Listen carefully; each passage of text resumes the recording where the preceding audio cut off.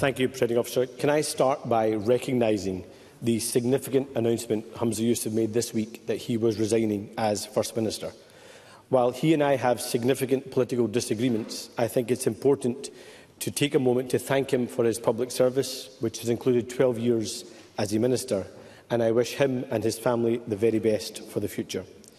But for me and Scottish Labour, this has never been about one person.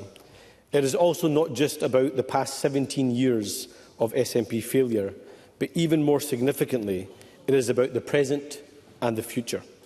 Now more than ever, our country needs credible and effective leadership and stable and competent government to take on the twin crises facing our nation, an economic crisis and an NHS crisis. And I have no confidence in the SNP's ability to deliver that, and that is why I am bringing this motion to Parliament today. And this motion of no confidence in this SNP government is based on two principal arguments. First, it is now clear that the SNP as a political party are so chaotic, divided and dysfunctional that it can't deliver competent government and is failing Scots every single day. And I don't believe that changes if they purely change the face at the top. Let's look at the two candidates being suggested, Kate Forbes and John Swinney. There are already SNP ministers briefing journalists that if Kate Forbes was to become leader, they would actively look to stop her being able to form a government, and that would mean even more chaos.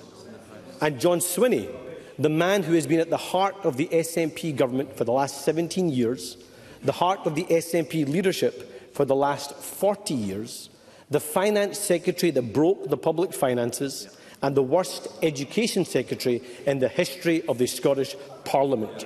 Hardly the competence or the change our country needs. And second, it is about the democratic deficit. It would be untenable for the SNP to impose yet another unelected First Minister on our country, especially in these circumstances. And let me remind the Chamber what Nicola Sturgeon said when Rishi Sunak replaced Liz Truss as Prime Minister. She said we couldn't have a revolving door at Downing Street, that the office of Prime Minister was not the plaything of one political party, and that it would be a democratic outrage if it didn't go to an election and for the people to decide. If that's the principle the SNP rightly apply to Westminster and the UK, why do they now hold Scotland and this Parliament to a lower standard?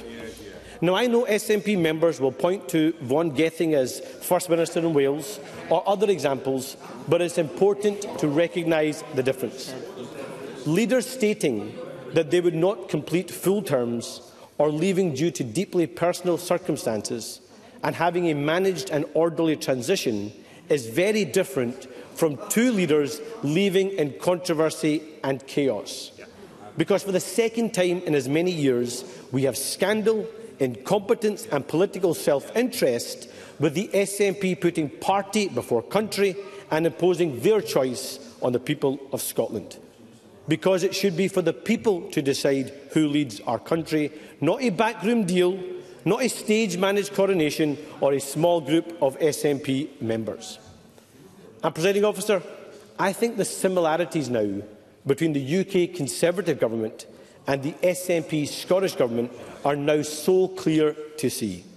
Two political parties, both chaotic, divided, dysfunctional, unleadable, ungovernable, incompetent, distracted by internal wars, distant from the people's priorities and unable to fix the mess of their own making. Both looking to pitch community against community, both entrenched in the politics of division, and both unable to meet the ambitions, hopes and aspirations of the people. That's why our country is crying out for change. Yes, they want rid of this rotten Tory government across the UK, but they also want to move on from this dysfunctional and incompetent SNP government here in Scotland.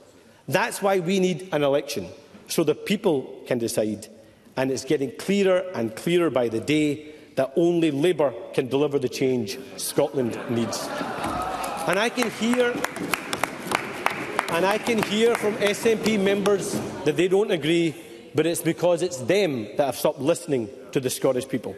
The people struggling in a cost of living crisis who need a government on their side, focused on jobs and lowering bills. The people languishing on NHS waiting lists who need a government that will renew and reform our NHS. The people stuck in temporary accommodation with record levels of homelessness who need a government focused on building new homes. The people who worry about their children's future who need a government to raise education standards and bring opportunities to every community. The people who can see the huge potential of Scotland being squandered by two incompetent governments and who need a government that actually believes in economic growth and is willing to work with business.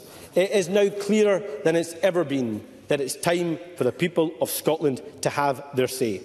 It's time to elect a government capable of delivering on the ambitions and hopes of every person in our great country. And that's why, Presiding Officer, I have no confidence in this SNP government. I have no confidence that they can deliver the stability and competence we need. That's why it's time for change, and I move the motion in my name.